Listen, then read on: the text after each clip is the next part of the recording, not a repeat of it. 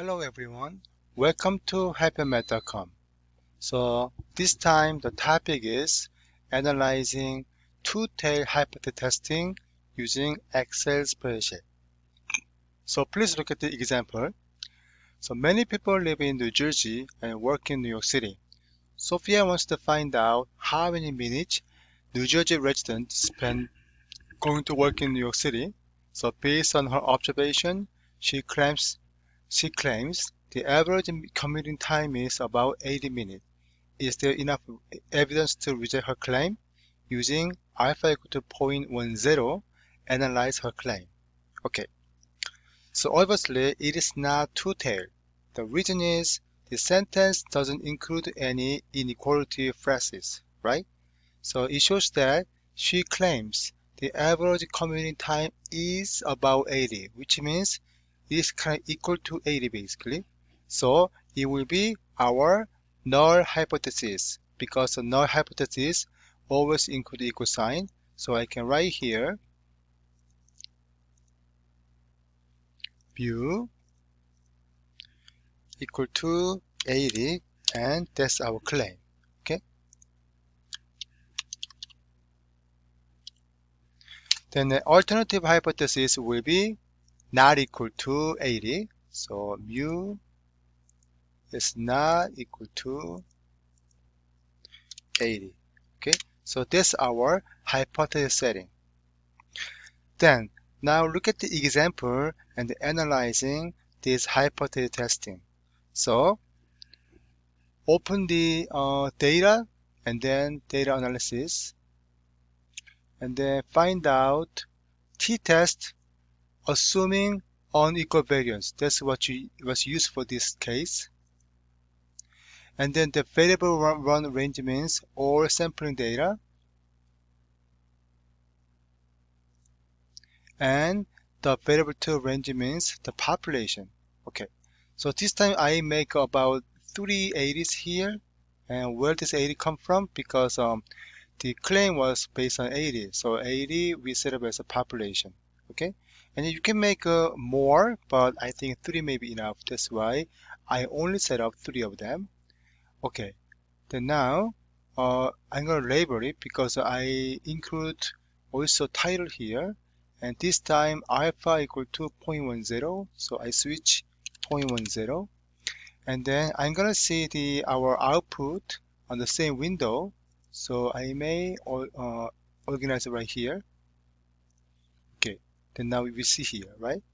Okay, then now we don't need the last column, so I'm gonna delete it. Then also I rename that one sample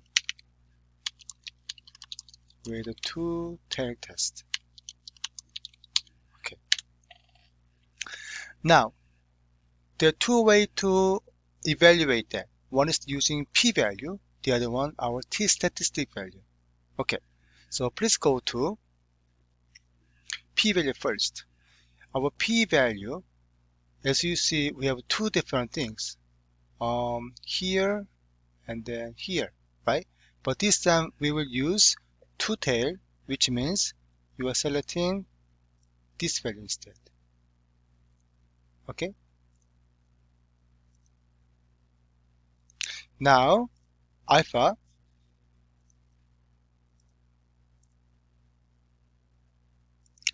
was equal to 0.10. Okay. Now compare our statistic value and then our alpha value.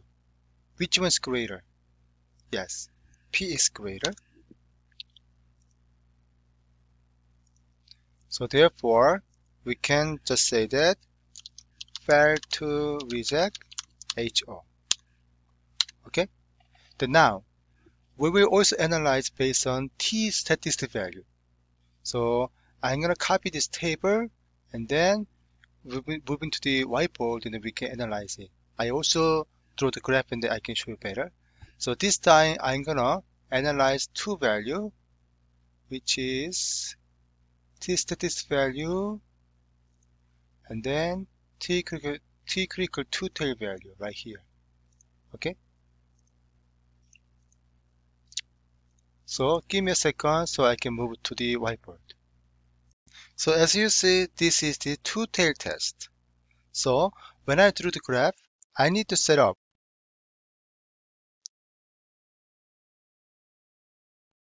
based on this value, located negative 1.68 and then also 1.68, and center become our HO, and then two-tail become half HA and then another half HA. Now I'm gonna bring our T statistic value here. So T equal to 0.59. Okay. Then now analyze it. Where this values belongs to? In HA or HO or this HA? Yeah, obviously it is not smaller than negative 1.68. So it is not belong to this area. Of course, it is not also greater than 1.68, so it is not true either. So now we can say t equal to 0.59 is belongs to HO, which means HO is correct. In other words, we cannot reject the HO. So now we can conclude failed to reject